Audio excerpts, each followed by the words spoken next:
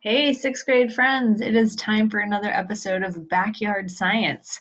So, one thing I haven't showed you is that while I'm walking every morning, there is a place that I can go to that locals have nicknamed Turtle Point. Can you guess why? There are hundreds of these turtles in this area, and when it's sunny out, they come out of the water and they bask in the sun on these little tufts of grass that are in the water. This is the water here. Now, you might know this, turtles are reptiles and they are cold-blooded. So that means their body temperature can only be regulated by their environment.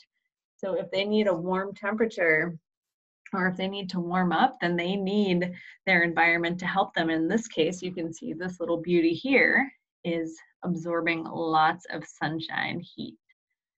This is a painted turtle. There are lots of them in this area. They like marshy, wet water, and they're known for the marks on their heads. They actually have two yellow spots here.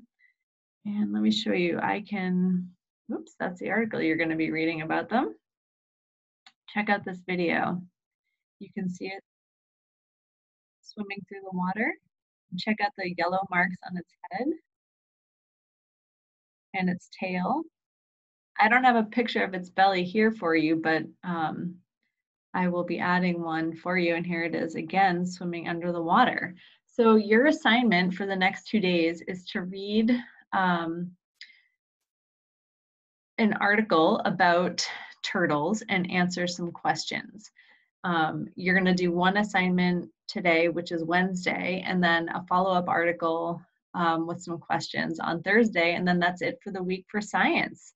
So I hope that you learned something from this article about turtles, and these turtles specifically are found in New England where we live. And I look forward to seeing how you do on the quiz results. Remember, keep the article open when you're answering the questions so that you can look back and find your answer. And thanks for tuning in to another episode of Backyard Science. Good luck.